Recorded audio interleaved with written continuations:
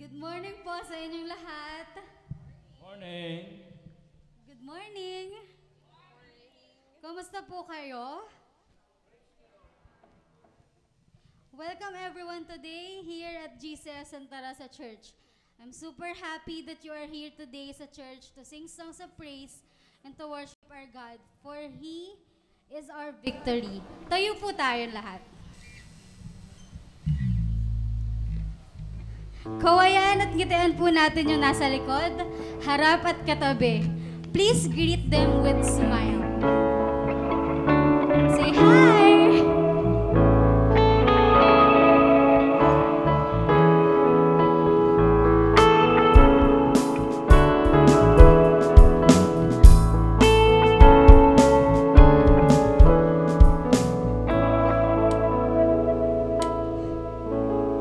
Let me share a verse from Romans 8:37. No, in all these things we are more than conquerors through Him who loved us.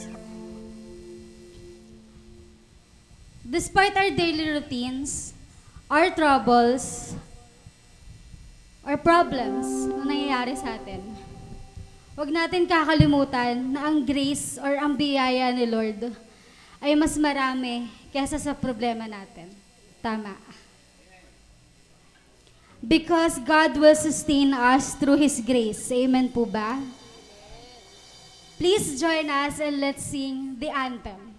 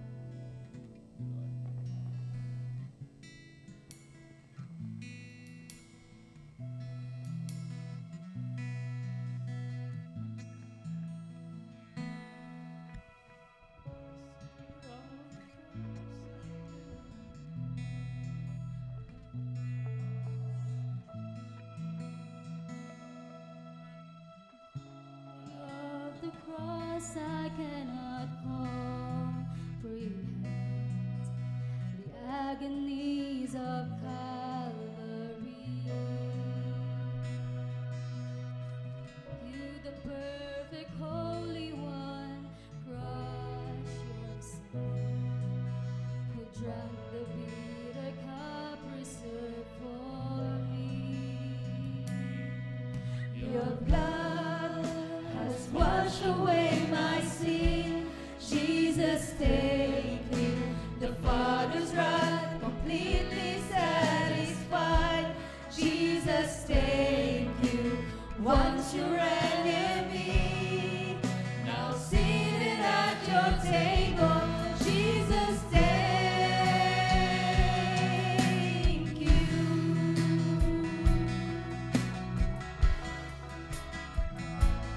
Jesus, thank you.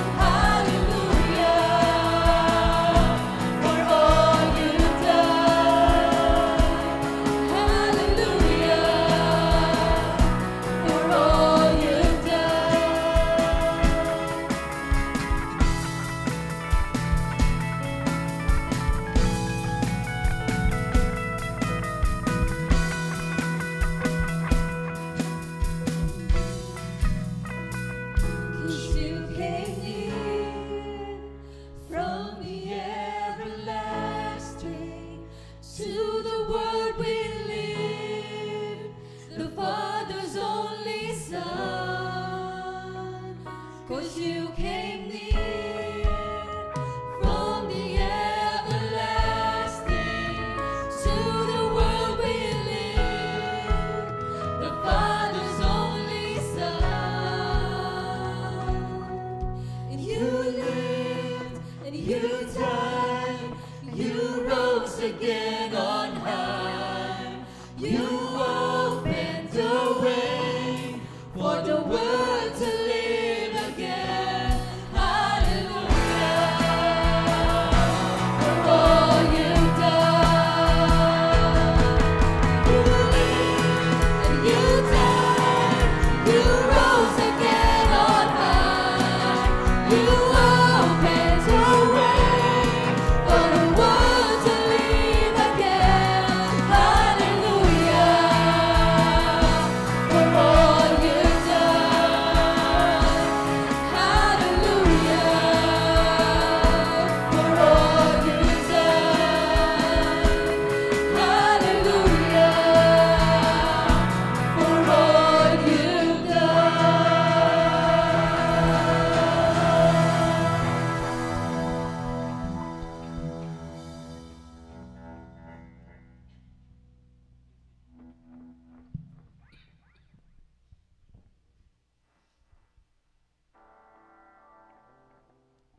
In Colossians 3:1-3, if then you have been raised with Christ, seek the things that are above, where Christ is, seated at the right hand of God. Set your minds on things that are above, not on the things are on earth. For you have died, and your life is hidden with Christ in God. My dear brothers and sisters, let us rest on His grace, for Christ is our glory. Let us remind that this world is just temporary for us. Jesus, He is our Lord. Let's sing Christ our glory.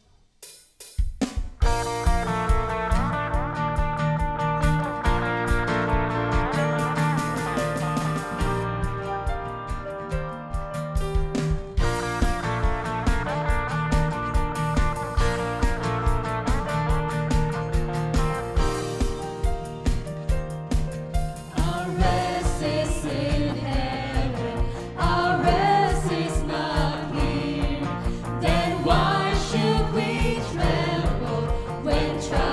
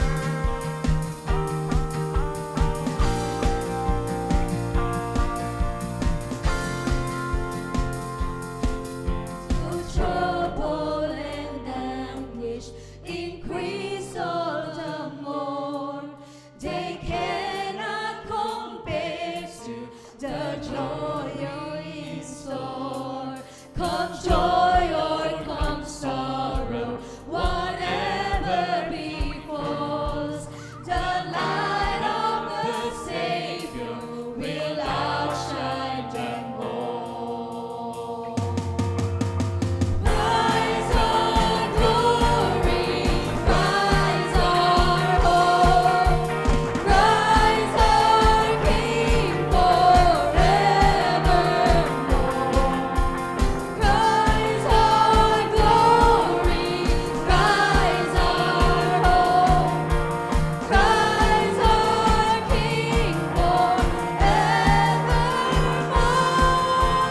Rise our glory, rise our hope, rise our King forevermore.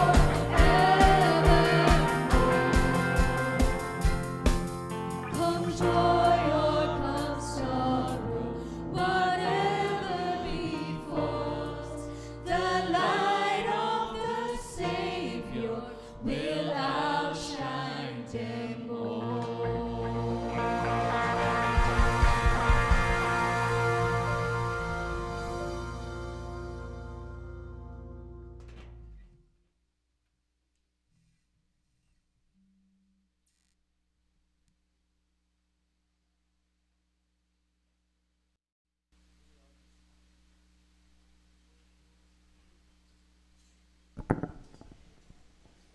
Let's continue to linger in the presence of the Lord as we come to Him in prayer. Heavenly Father, indeed Christ is our glory and you are our hope, Lord. You are our blessed Redeemer. You have lived and you have conquered death. And Lord, we know, Lord, that there's absolutely nothing that is hidden from you. For you know our thoughts. You know what's in our hearts. You know our deepest desires, Lord. And with this, Lord, we humbly confess all the sins that we have done, all the unwholesome thoughts that we have thought of, all the words that are not pleasing to you. Lord, please cleanse us of all unrighteousness.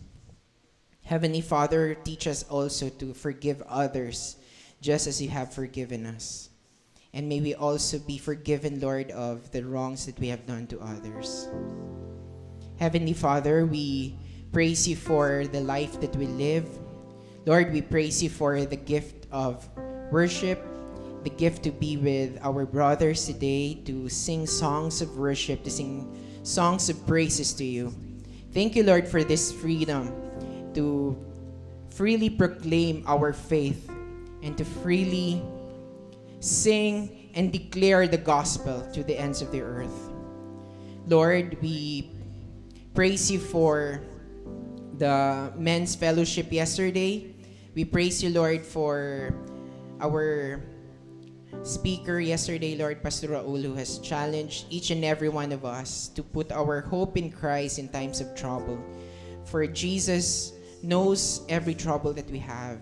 Jesus speaks the truth in His word, and Jesus will always help us, Lord, in any trouble or any circumstances that we are in. Heavenly Father, we praise you for the gift of family, that we're able to spend time with our family every day. Lord, we praise you for our jobs, that we're able to provide for the needs of our loved ones. And most especially, Lord, we praise you for the greatest gift of all, that we have availed through faith in the Lord Jesus Christ, your gift of salvation. Heavenly Father, we know that it's only through faith in the Lord Jesus Christ that we have been saved. We know, Lord, that it is not through good works that we will be spending eternity with you, but it's only through the finished work of the Lord Jesus Christ on the cross that we have been saved. Heavenly Father, we pray for the world. We pray for all economies in the world, Lord, for we know that each and every economy has a domino effect, especially to our country, which is the Philippines. Lord, we pray for our president. We pray for all our economic leaders. We pray, Lord, for our barangay officials. We pray for everyone in the government, Lord, that may they be able to serve their people, or your people, Lord, with the right heart and the right reasons, Lord.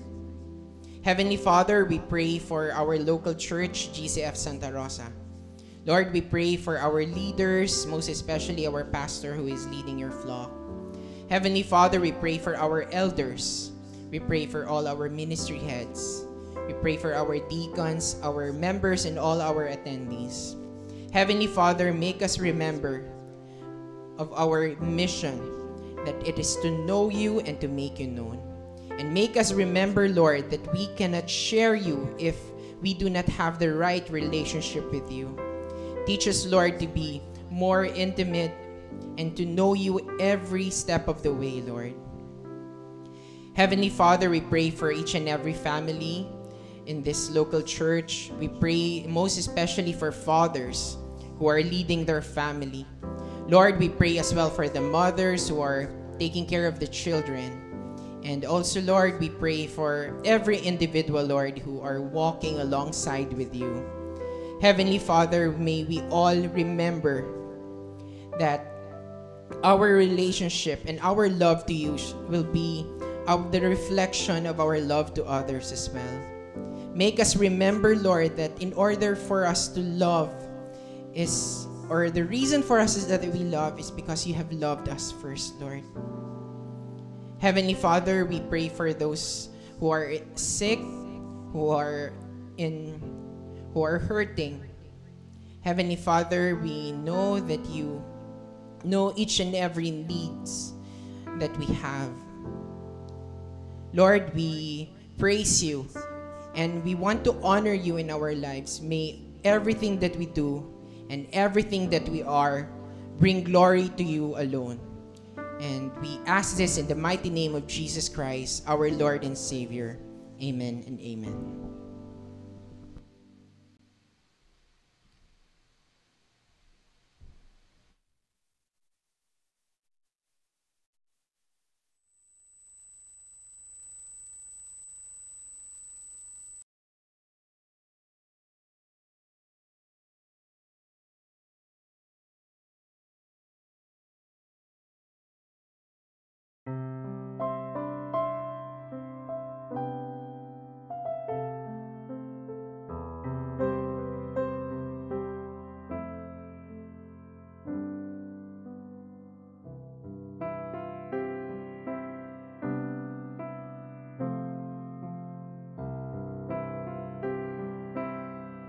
Welcome to Coffee Evangelism Ministry. Ito ang ministry na kung saan kami ay nag-share ng gospel, ng good news ng ating Panginoon, na kung saan ay share natin yung kaligtasan.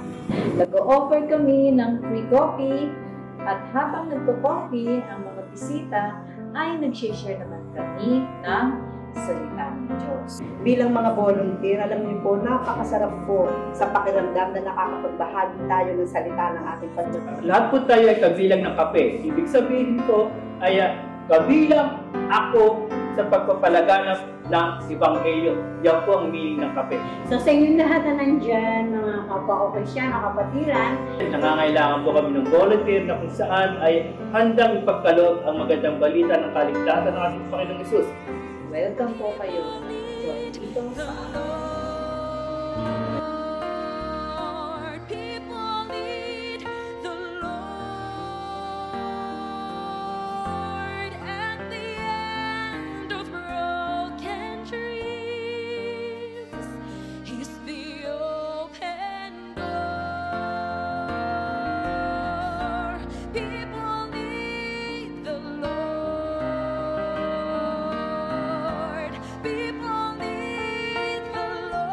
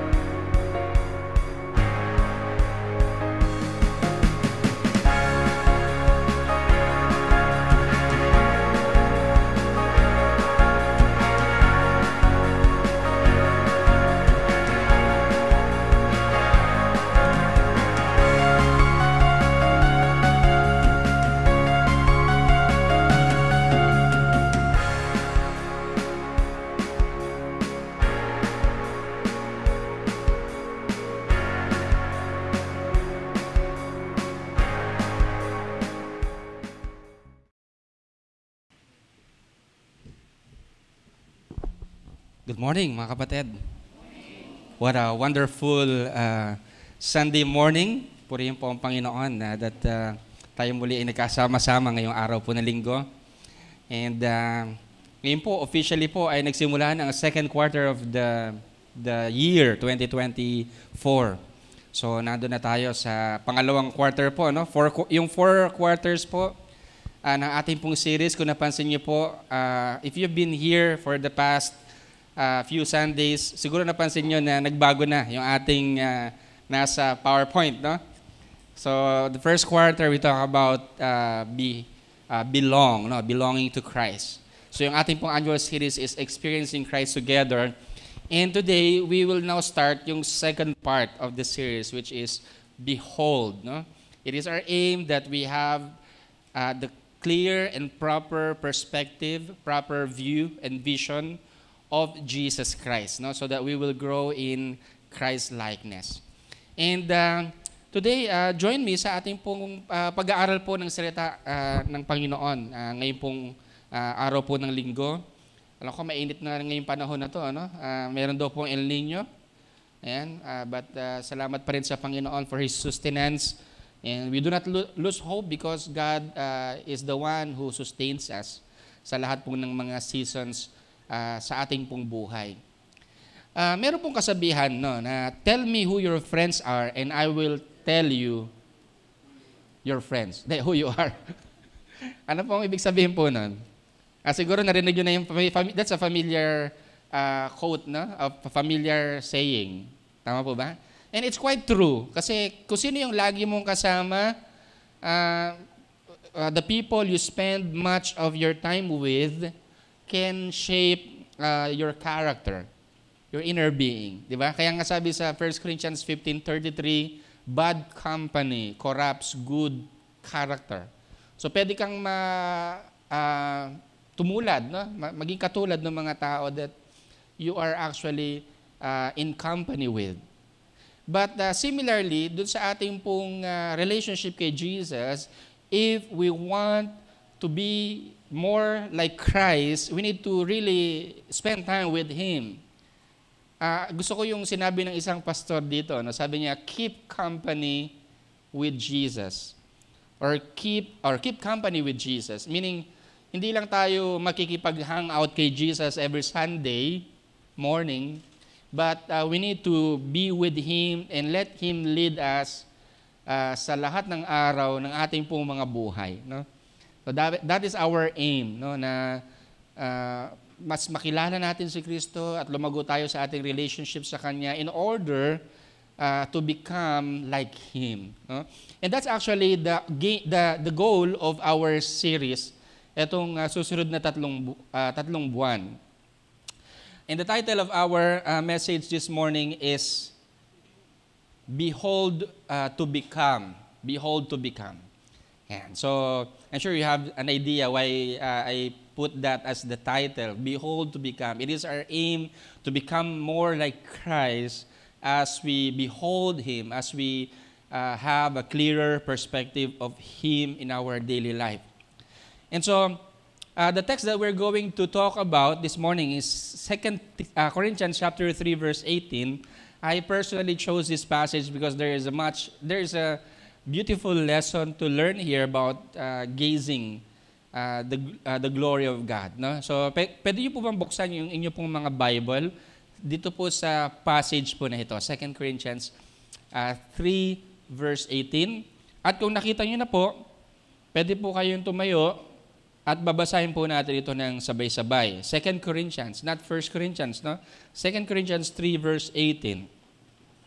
And we will read until sa chapter 4, verse 1 to 6. Okay? We will continue reading. Doon po tayo magtatapos sa verse 6 ng chapter 4.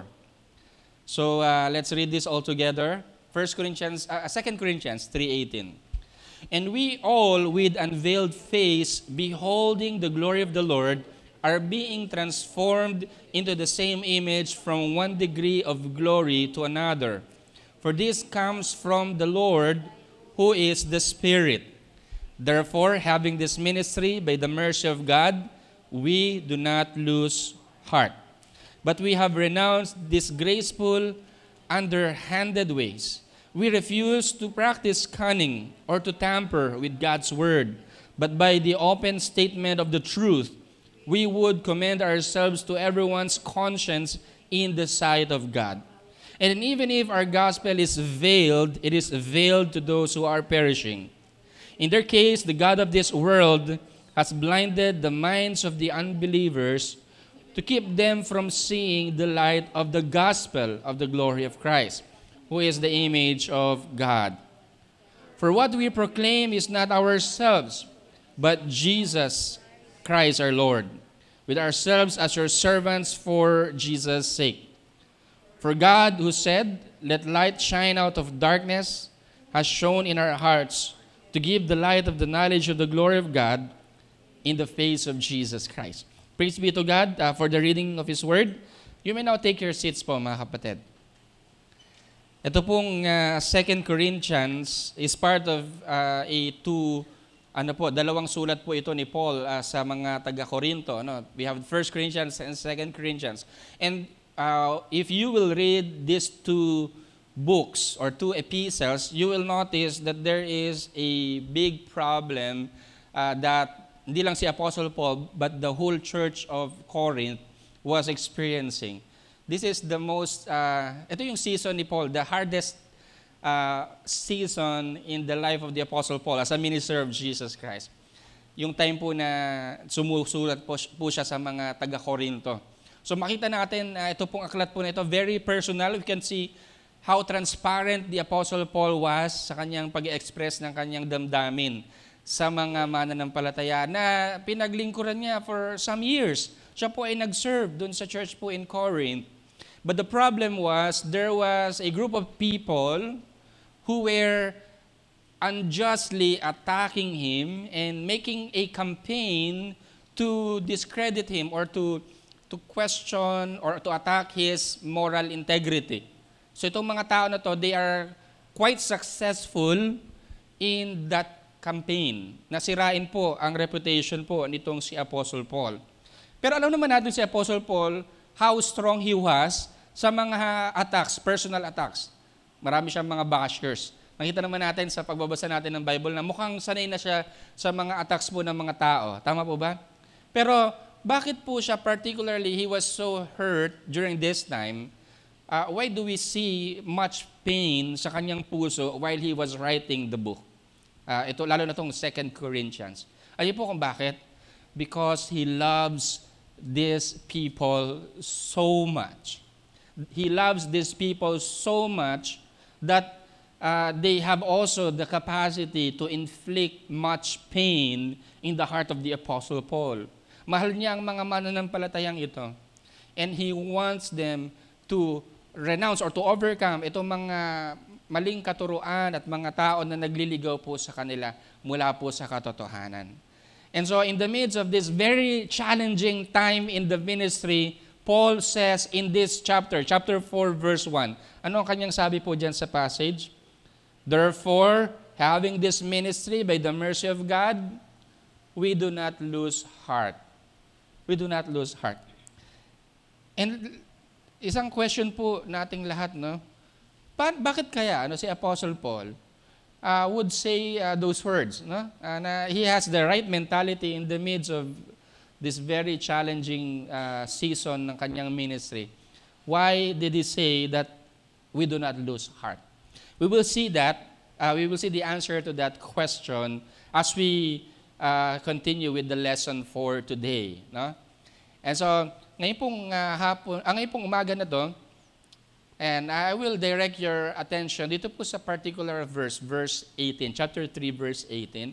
Let me read once again. No? Sabi dito ni Paul, and we all with unveiled face, beholding the glory of the Lord, are being transformed into the same image from one degree of glory to another, for this comes from the Lord who is the Spirit.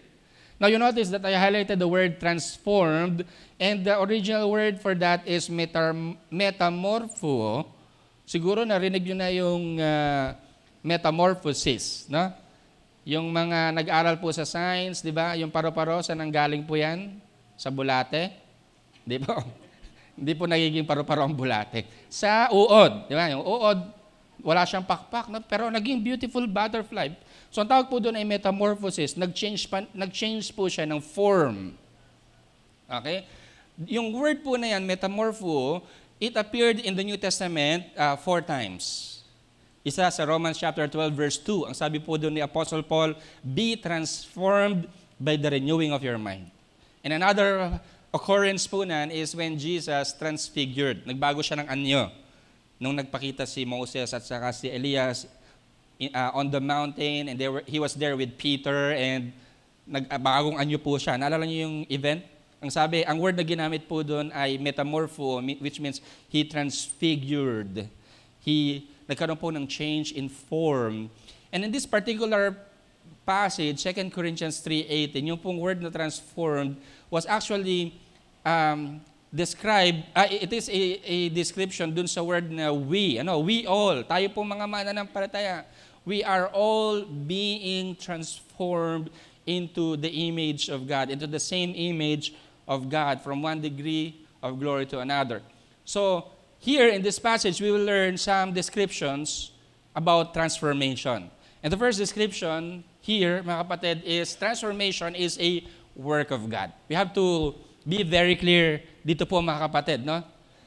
Ang nagbabago po sa atin ay walang iba kundi ang Panginoon. Sabi po diyan sa verse, for this comes from the Lord who is the Spirit.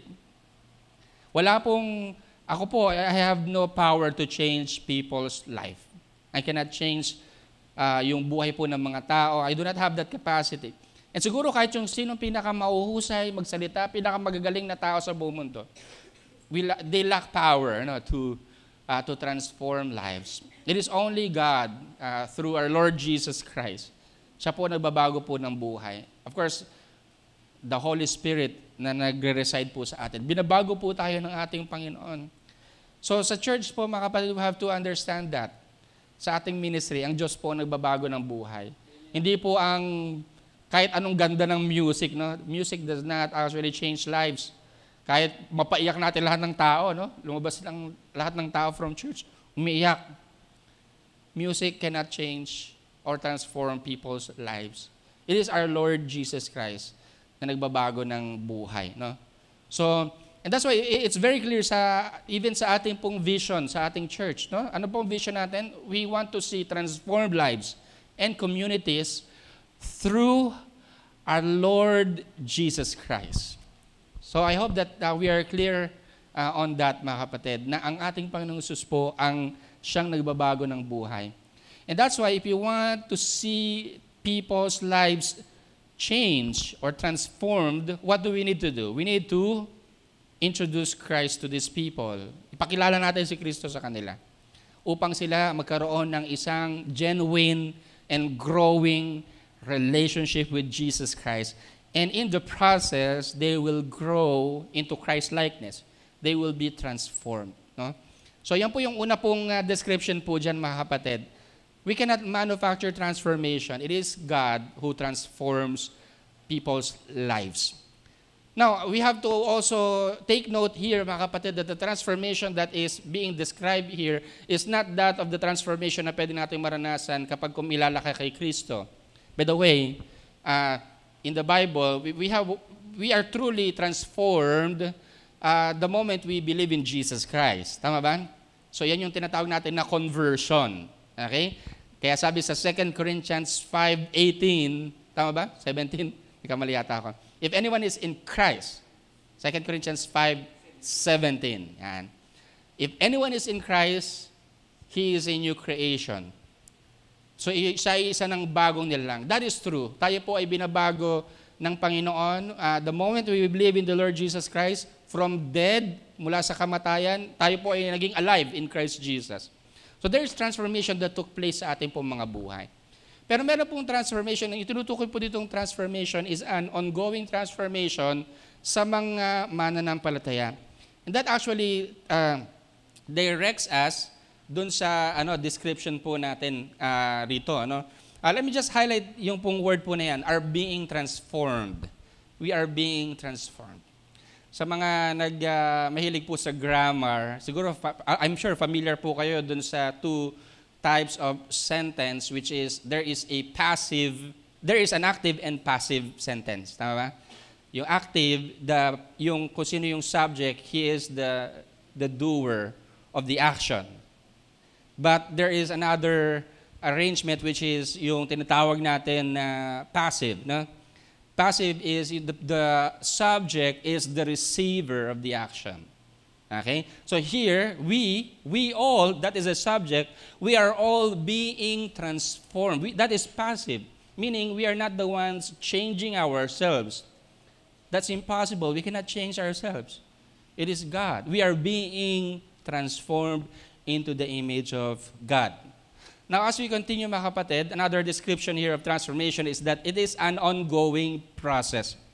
It is a long, continuous process na pwede po nating maranasan. And this is not an instant event. Yung transformation po dito, mga kapatid, no? Hindi po siya parang sa isang iglap ay you are already transformed, no? Let me read yung part po na yan. We are being transformed into the same image from one degree of glory to another. Sabi sa ibang salin, from glory to glory. So that is a gradual transformation. Dahan-dahan.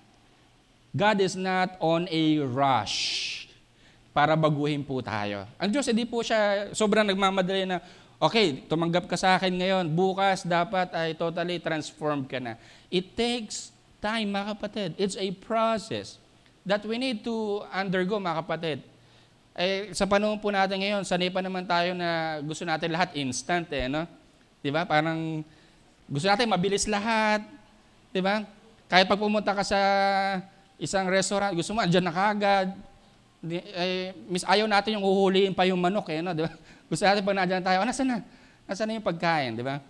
Lalo ko, there was a child na, late pa ang baby, nanonood po siya sa kanyang screen, sa tablet, no? Ay, nanonood siya sa YouTube, bilang nag-commercial, no? Iyak siya. Kalungkot, pagka umabot sa gano'n na, kumbaga, wala ng patience, no, ang isang bata. Huwag rin naman natin na sanayin na ang isang bata ay baga di natin tinuturuan na mag-antay. Alam niyo po, beautiful things in life takes time. Hindi po siya minamadali. So it is a gradual transformation, mga kapatid. Yung pagbabago na gusto ng Diyos na mangyari po sa atin, it is a continuous, gradual transformation that only occurs when we really submit to the Lord sa Kanyang kalooban. No? So, we have to bear with, hindi po yan mabilisan, mga kapatid. No? We need to understand that it requires time, mga kapatid. And another description about transformation is that it takes place when we behold God. This is the means or paraan parang isang tao ay magkaroon ng transformation sa kanyang buhay. He needs to behold the glory of God. Sabi po dyan sa passage, and we all with unveiled face, beholding the glory of the Lord, are being transformed into the same image. So we need to be with Jesus, to focus our attention to God, to direct our attention to Jesus so that we will have a clear vision or view of Him sa ating pong mga buhay. And I like the word behold because in the original language, it actually can be translated as reflect. We reflect the glory of the Lord. What does that mean, mga kapatid? Reflect. Ibig sabihin, we do not bear, di tayo talaga nagtataglay po ng glory, but we reflect the glory of God. Because we behold Him, we see His glory, we look to His glory, and we become more like Him. And I like how the Apostle Paul mentioned Moses to illustrate this particular event, yung word na beholding the glory of the Lord or reflecting the glory of the Lord. Because this was experienced by Moses in the Old Testament. Naalala niyo nangyari kay Moses, kasama siya ng Panginoon for 40 days in Mount Sinai. Naalala niyo yung story, ano? Yung mga Israelites, ang tagal-tagal nila, nag-aantay sila kay, sabi, ano nangyari kay Moses? Andito tayo sa ilang, sa desert. Ay, 40 days na siya na doon sa ilang. Sa bundok, di ba, sa Mount Sinai. And after 40 days, he went down. Nakita niya yung mga tao worshiping an idol, no? They formed, gumawa sila ng Diyos-Diyosan. Pero kung si Moses, nung bumaba siya from the mountain, according to the description, yung face niya was shining, no? There was glory of God seen in his life. It's not that he is glorious, we are not glorious, but because of his, alam mo yun, he saw the glory of God and in his life, nagre-reflect yung glory ng ating Panginoon. And, alam niyo mga kapatid, yan po ang nais ng Panginoon sa atin, mag-reflect sa atin, makita natin ang kanyang kaluwalhatian so that people will see His glory in our lives. Yan po ang layunin, ang desire po ng Panginoon sa atin. We are not glorious, but we reflect the glory of the Lord. Parang yung buwan, mga kapatid, di ba? Ang buwan, wala naman talaga siyang liwanag. Alam niyo po ba na ang buwan po, wala talaga siyang liwanag, pero bakit po siya maliwanag sa gabi? Kasi reflector siya, parang yung mga, di ba sa gabi pag nagdadrive tayo, may makikita, may mga signage dyan na biglang umiilaw, no? Ba't umiilaw? Kasi nasinagan ng reflector pala. Na? So yung buwan, ganun din, no? Dahil tinatapansan siya ng araw, so nagre-reflect sa kanya yung liwanag po ng araw. So, same din sa atin mga kapatid. The more we behold God, we are being transformed into this glory from one degree to another. Wow. So, the key here mga kapatid is to behold Jesus. To have a clear vision of Jesus Christ sa ating pong mga buhay. And isn't it that yung lahat ng ginagawa natin sa church, ang aim naman natin is to have a clear vision of Christ sa ating mga buhay. Kaya nga sa ating whenever we gather together, we ask each other, how is your relationship with Jesus Christ? Kumusta ang iyong kaugnayan kay Kristo? What we mean by that? We mean, we are asking, kumusta, how is your vision of Christ? Are you growing in your knowledge of Jesus Christ? No? Because everything that we do is supposed or ought to direct our attention sa ating pong Panginoon. Sa ating mga worship, di ba? Sa pagsamba natin, ang goal natin is to be drawn to the presence of God, to see Him as He who really is, and to respond to Him to who He is. That's beholding God. And even in prayer, no? Every time we come to God in prayer, our purpose is to direct our attention sa ating pong Panginoon. So sa lahat po ng ating pong mga ginagawa, it ought to direct us yung ating attention sa ating Panginoon. Even nga po itong gagawin natin mamaya, nakikita niyo po ba sa harapan? We have here yung pong communion or Lord's table. Ito po ay wala po yung kapangyarihan because it only symbolizes the works of Jesus Christ. And every time we do that, mga kapatid, we direct our attention to Jesus. We see Him as a glorious God who resurrected from the dead. And He offered His life, He died for our sins, and He is a victorious God. Now, that is our vision. Unless we have a proper vision, mga kapatid, hindi po magiging maayos ang ating pong buhay. Hanggat hindi klaro ang pagkakita natin, ang ating pagtanaw sa ating pong Panginoon, ang lahat ng bagay sa buhay natin will be chaotic. Kaya nga po kapag nagdadrive tayo, mga kapatid, pag nagdadrive tayo, di ba laging ipinapaalala sa radio, eyes on the road, di ba? Eyes on the road. Don't be distracted. Ay minsan, yung iba nagdadrive, dami-dami ginagawa, nagse-cellphone, kaya po nauuso mga accident. Kayo po ba kaya niyo pong mag-drive tapos nagme-makeup pa kayo habang nasa skyway? Parang hirap may makeup ka. Distracted, Kasi yung mata mo kung nakatingin sa salamin, hindi ka makapag-focus, But we need our eyes to be on the road. What do I mean, mga kapatid? Is it possible for a person to live his life at ang focus niya ay ang ating Panginoon? Katulad nung binasa kanina ni Sister Z, that set our minds or our eyes to the things above where Christ is seated. Diba? We need to direct our attention to fix our eyes on Jesus. That's the challenge, mga kapatid, because we are always distracted. Our vision of Christ is always impeded sa panahon po natin ngayon. Napakaraming mga bagay na pwedeng maka-impede or maka-interrupt sa ating vision of Christ. Di ba? Ang una, alam niyo po, the first reason why people lose sight of Jesus is because they entertain sins. Sin, yun po ang kauna-unahang nakaka-apekto sa ating focus. Na we lose sight of Jesus when we entertain sins. And so next week, we'll be talking about that.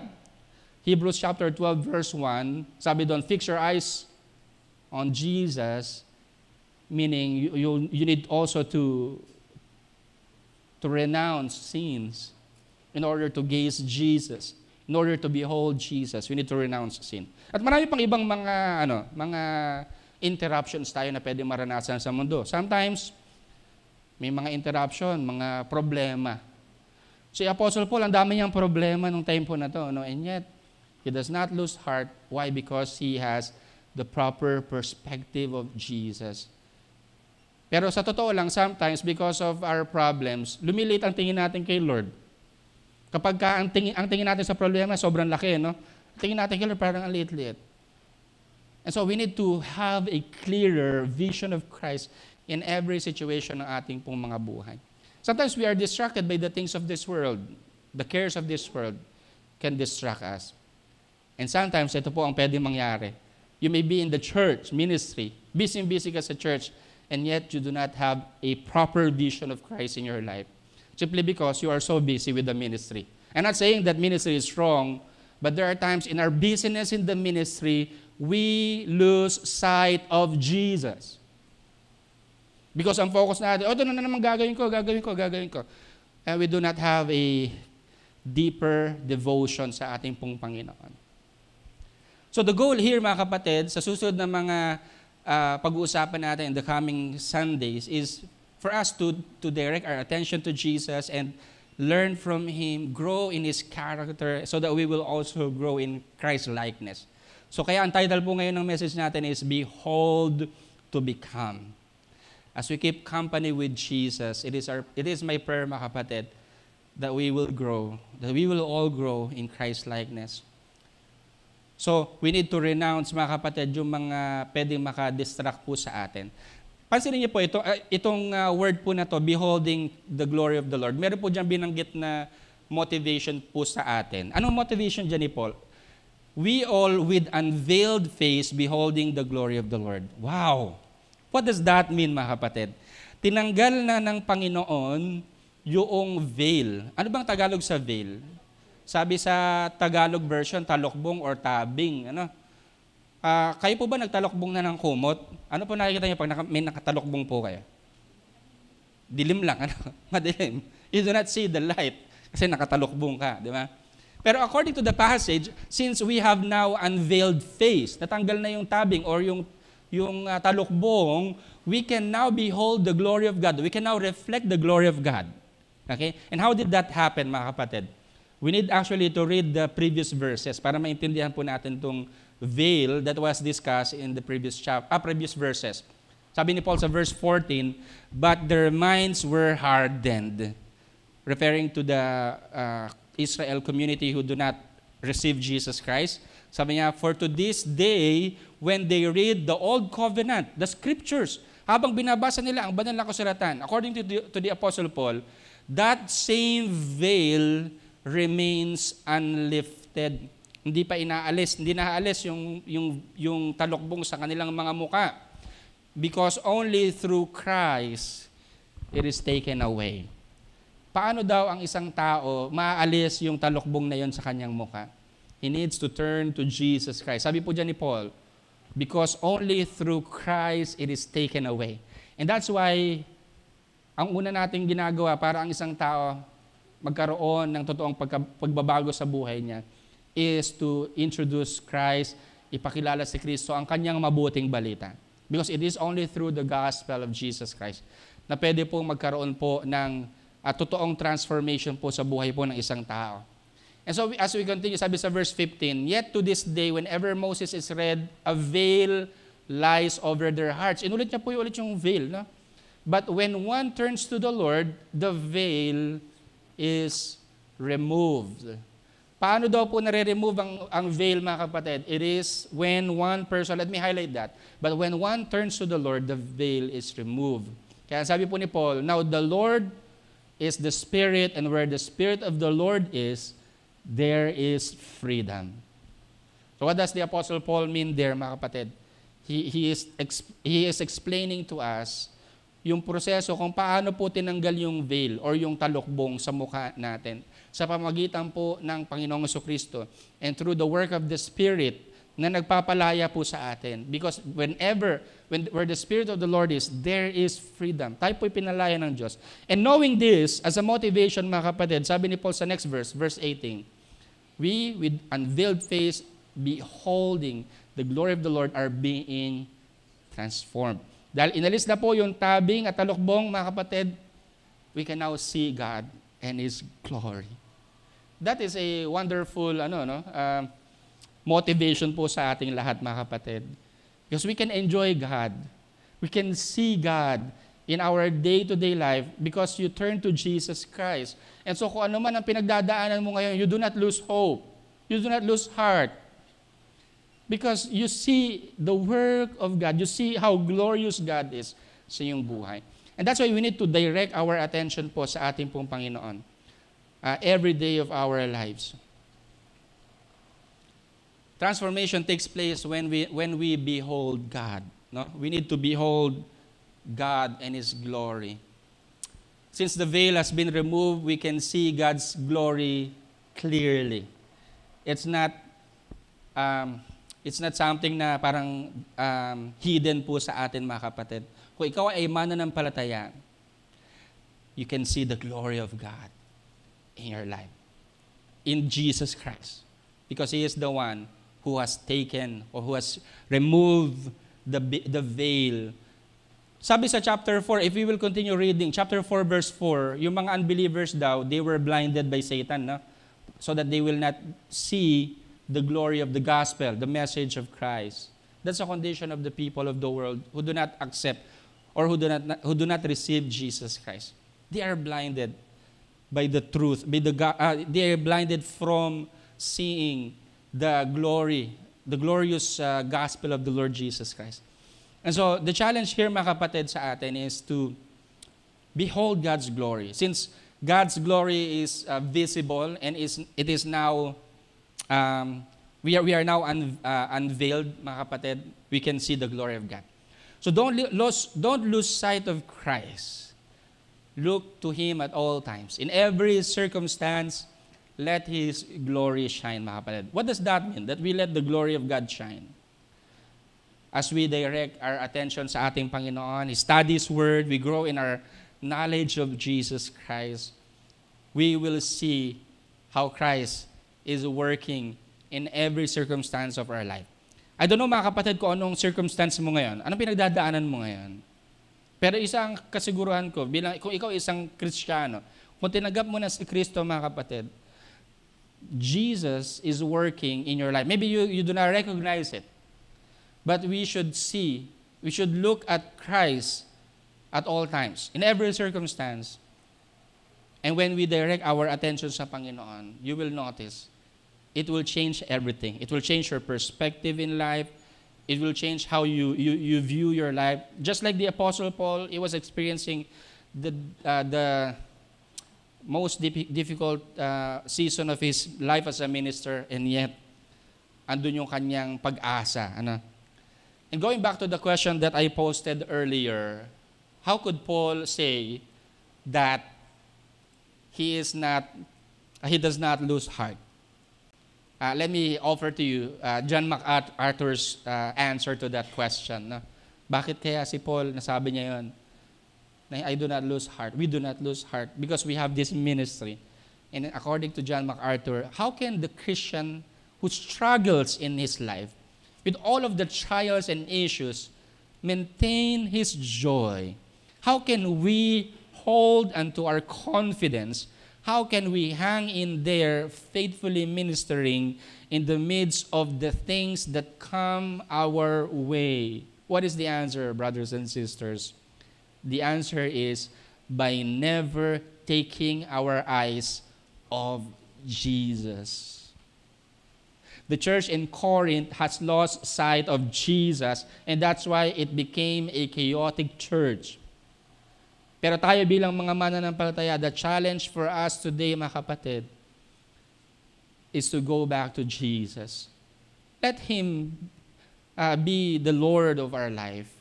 So hindi lang basta tingnan natin siya, but we submit everything to His authority, to allow Him to take the lead sa ating pong mga buhay.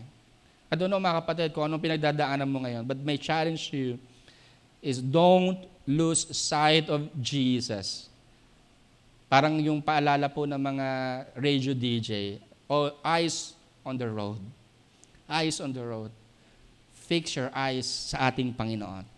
At katulad ng isang awitin, there will be a result when you direct your attention sa ating Panginoon. You focus on Jesus and His character and His word.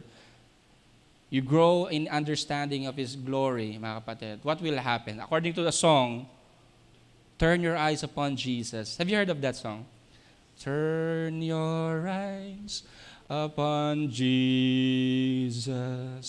Look full in His wonderful face, and the things of earth will grow strangely dim in the light of His glory and grace. When we turn our eyes to Jesus, then everything changes. Our perspective, the way we view the world, it also changes, mga kapatid. And our life is now in the proper orientation, mga kapatid. Kapag ka po, we have the proper vision of Jesus Christ sa ating pong mga buhay.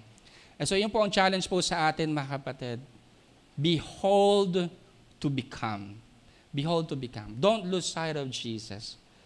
Always grow in your vision of Jesus Christ. So ngayon pong umagang ito, I want to invite you to a word of prayer. No? First, magpasalamat tayo sa Panginoon for removing the veil. And second, if hindi pa natin kinikilala si Kristo sa ating mga buhay, let's receive Him ngayong oras nito. The promise of His salvation, na pwede tayo magkaroon ng totoong relationship sa Panginoon. Pwedeng maalis lahat itong mga bagay na to na naghahadlang po sa atin para makilala natin ang Diyos. If you turn to God through the Lord Jesus Christ, His gospel, na sa pamagitan ng mabuting balita, pwede tayong magkaroon ng tunay na kaugnayan sa Diyos. I want to lead you in a word of prayer. Tayo po yung manalangin. Panginoon, marami pong salamat sa iyo pong mga salita. Thank you because the veil has been removed when we come to believe in Jesus Christ and His glorious gospel. We have seen your glory, Lord. And Lord, it is your desire, Lord, that we grow in our knowledge of you gradually, moment by moment, continually, Panginoon, that we grow from glory to glory so that your glory will shine in our lives, just like with Moses, Panginoon, where people sees your glory in his life, Panginoon. Lord, we want to grow in our intimacy with you. Thank you, Lord, for removing the veil. Thank you that we can enjoy looking to Jesus, seeing your glory, Panginoon. Salamat po. And today, Lord, we want to surrender everything to you, Panginoon. May you transform each one of us. Maging kawangis kami ng aming Panginoong Yesus.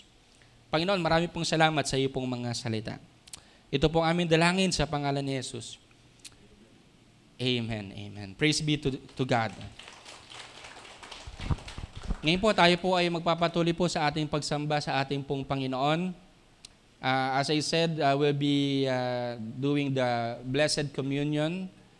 Again, these things that are in front of us, ito po ay walang kapangyarihan. No? It has no power to save us from sin and death. It is Jesus Christ, no, who offered His life para po tayo tubusin sa ating pong mga kasalanan. And what we're going to do now, mga kapatid, what we are going to do is to remember the finished work of Jesus on the cross. Kung saan inialay niya ang kanyang buhay para sa katubusan natin sa ating mga kasalanan. And let me invite you sa panalangin. Tayo po yung manalangin. Panginoon, marami pong salamat dahil ikaw ay nag-aalay ng iyong sarili para sa aming mga kasalanan. And Lord, napakagrabe, Panginoon, ang pag-ibig mo sa amin. That, Lord, lahat ng mga weight ng sin na nagpapabigat sa amin hanggang ngayon, Panginoon, the weight of sin, Lord, that we cannot bear, Panginoon. Lord, you bore them on the cross. You took all the weight of our sins there on the cross when you offered your life, Lord, as a sacrifice for our sins.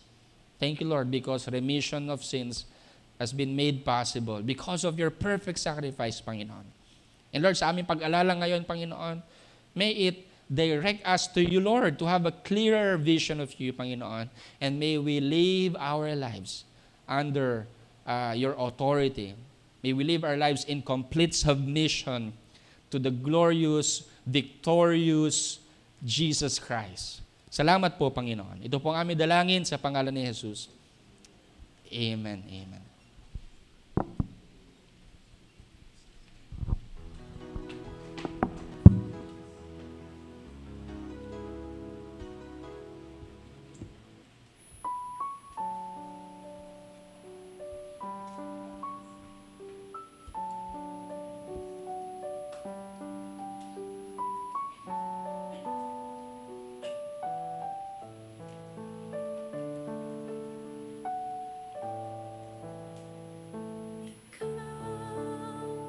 Jesus, ang tinapay ng buhay binasbasan, hinati tinihalay,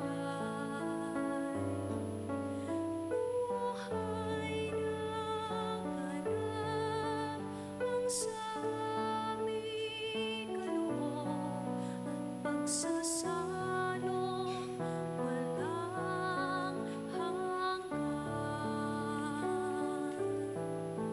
masmasan ang buhay namin, handog nawa'y matulad sa pag-aalay mo. Buhay na laan ang lubos sa sa pag-ibig ay kapos.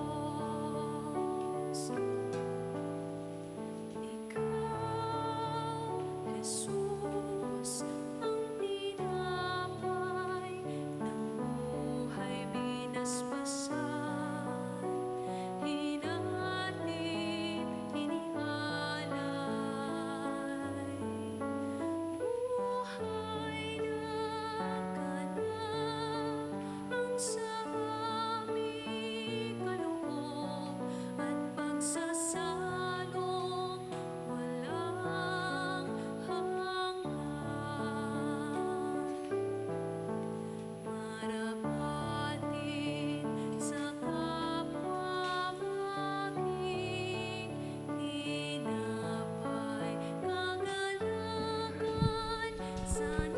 May I invite everyone to please stand, mga kapatid, and let's all raise the bread. Taas po natin ang tinapay, ang simbolo ng katawan ng ating Panginoong Yesus. For I received from the Lord what I also delivered to you, that the Lord Jesus, on the night when he was betrayed, he took bread, and when he had given thanks, he broke it and said, "This is my body which is for you. Do this in remembrance of me." Kainin po natin ang tinapay.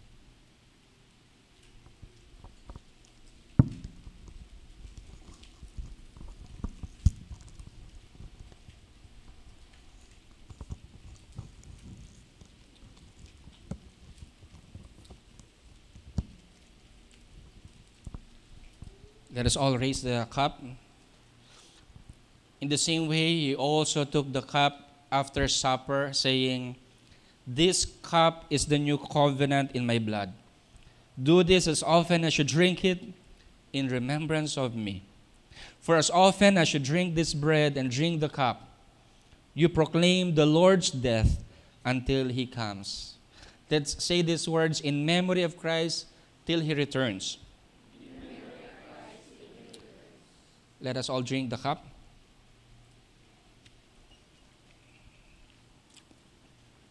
Praise be to God. You may now take your seats. And as our cups are being collected, let's prepare to worship the Lord through our offerings. Sa ating po paghahandog po sa Kanya. Tayo po ay nagpapasalamat sa Panginoon dahil sa kabila po ng mga krisis, lalo na po ngayong panahon ng El Nino, God continues to sustain us. And so let's honor Him, let's praise Him, and let's be a good steward of His resources. Tayo po ay manalangin. Panginoon, we want to praise You and thank You, Lord, for all Your blessings na binibigay mo sa aming lahat. Or we want to bless Your name and to honor You, Lord, with the resources that You have entrusted to us. Nawa po maging good stewards po kami ng iyong mga resources. Lord, we bless You and praise Your name. Salamat po. Nawa mag-glorify Ka, Lord, sa buhay namin as we give back to You, Panginoon. Ito po ang aming dalangin sa pangalan ni Jesus. Amen. Amen.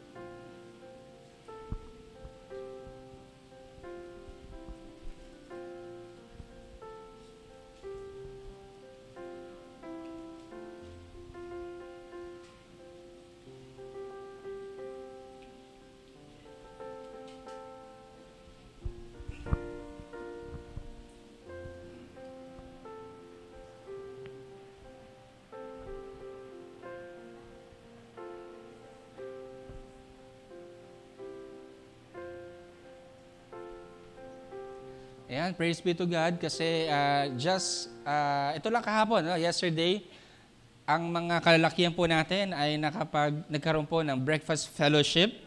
So medyo medyo matagal din tayong hindi nagkasama-sama po yung mga kalalakihan po natin. So praise God, no? Kahapon po 'yan nangyari, no? This is an answered prayer kasi we have been praying na magkasama-sama po muli ang mga kalalakihan natin. So that ma-disciple natin sila so that they will grow also in leading their families.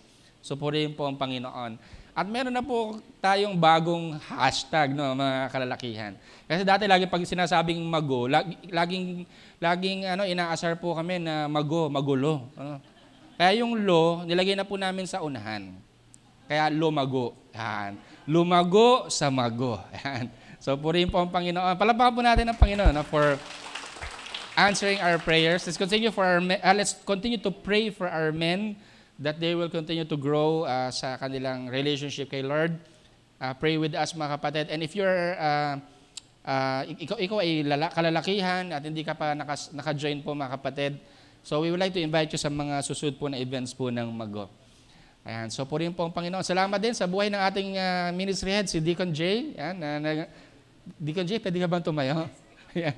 So siya po ang nagli-lead ngayon sa mga kalalakihan. And also we have GGs. Kung wala pa po kayong GG, meron tayong mga GG para sa mga kalalakihan. For you to get to know them, yung ibang mga kalalakihan, meron pong open GG rin after the service. Dito po sa labas, meron po. So you may be introduced po sa ating mga kalalakihan. Hindi lang po mga kalalakihan, pati rin po sa mga kababaihan at sa mga kabataan at saka sa mga young pro natin. Okay, ito po, bigyan lang po namin kayo ng report about the OJ event last Holy Week. Kasi last week, ang pinakita lang po namin sa inyo ay yung video ng ating pong naging mission. Yan. So nakakatuwa po, dun po sa 3 teams, ito po yung mga statistics po, mga kapatid. We're showing you this, not because sure kami na sila ay tumanggap. Hindi po namin alam po yun, mga kapatid. No? But we are just counting para po mai-report natin sa inyo.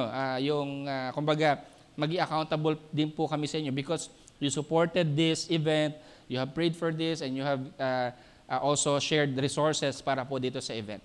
So, by the way, sa Bible naman, nakita naman natin, even yung si sa Book of Acts that they are counting, no, yung mga tao na sumunod sa Panginoon sa bautismo. Yeah, 3,000 people came to Christ on the day of Pentecost. And so let's see, mga kapatid, dito yung mga ilang stats.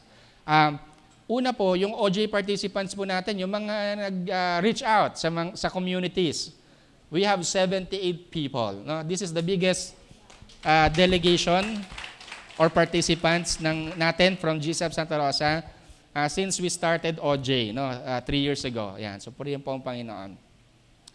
At of course, 15 po galing po sa Kamuning, no? KBCF. Yan. So, and the rest po, mga taga GCF Santa Rosa. So, we have Team Tagapo, Makabling, at saka po Team Kalamba. So, ang mga nakausap po ng ating mga participants na ay 456. At yung na-sharean po ng gospel, mga kapatid, 378. Praise the Lord. Ayan, so, yung pong mga nag-commit po na tumanggap, no, nagsumunod sa prayer nung time po na yon, nag-respond sa gospel ay 288 people. Praise be to God. And of course, merong mga interested for follow-up, mga 161 people. By the way, isama po natin yan sa prayer kasi isa sa goal po ng OJ natin, ma-follow up po natin yung mga na-share ng gospel. Kasi hindi lang naman tayo inutusan ng Panginoon na mag-share ng gospel, but to disciple people. No? So yung pag-share lang po ng gospel is the first step for the discipleship na makasunod sila sa Panginoon. So let's pray po, mga kapatid. Yesterday, ang mga leaders natin, ang elders ay nag-meeting kung paano natin follow up po itong mga tao po.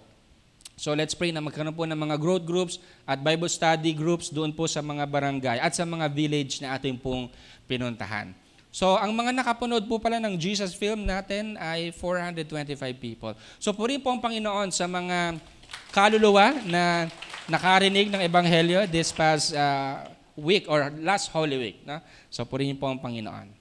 Ayan, so ito naman po, announcement po natin. Next week na po yung continuation ng ating FOF. Alam niyo po yung FOF? Hindi po yan F to F. No, FOF means Fundamentals of the Faith. This is every month po ito. Sa Sunday po, meron po ulit. After the second service, meron lang po 100 pesos na registration, but this is for the food. Yung training po natin is just for free. No? So pwede po kayong pumunta rito. Kung kumain na naman po kayo, pwede po kayo pumunta dito without paying anything. Libre po. But if you want to avail of food, you may want to register as early as now para ma-order po tayo ng pagkain. Okay? Sige po. Sige po. Another announcement po, we will be celebrating our 18th anniversary this coming April 28. Ayan. So, ang title po, ang tema po natin is Abound in Love. It is our prayer that on our 18th year ay mas mag-umapaw tayo sa pag-ibig. No? Bilang mga Kristiyano, mag-umapaw tayo sa pag-ibig sa isa't isa, pag-ibig sa Panginoon, at pag-ibig sa ibang tao din na mga hindi pa nakakakilala sa ating Panginoon.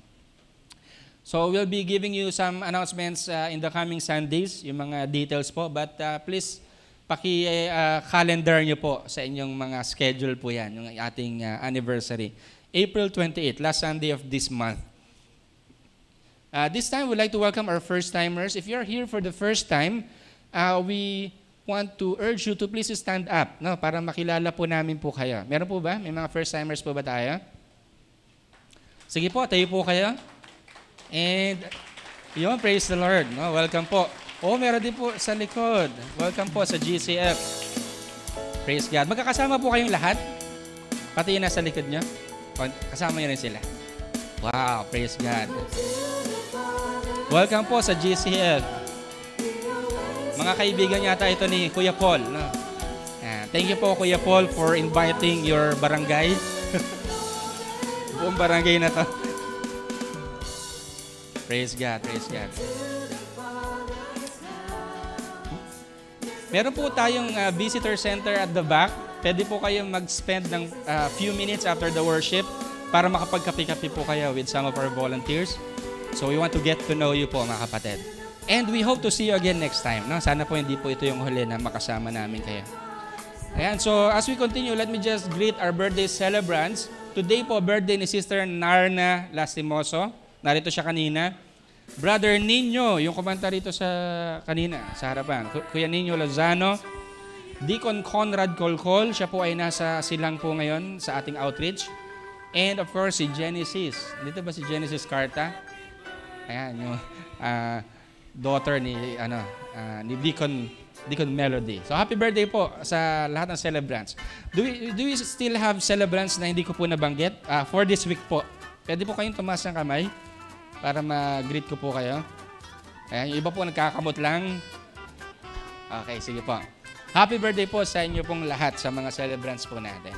Tayo pong lahat ay magsitayo and let's receive God's blessing. Now to Him who is able to keep you from stumbling and to present you blameless before the presence of His glory with great joy, to the only God our Savior through Jesus Christ our Lord, be glory, majesty, dominion, and authority before all time and now and forever. Amen. Have a blessed week po, mga kapatid.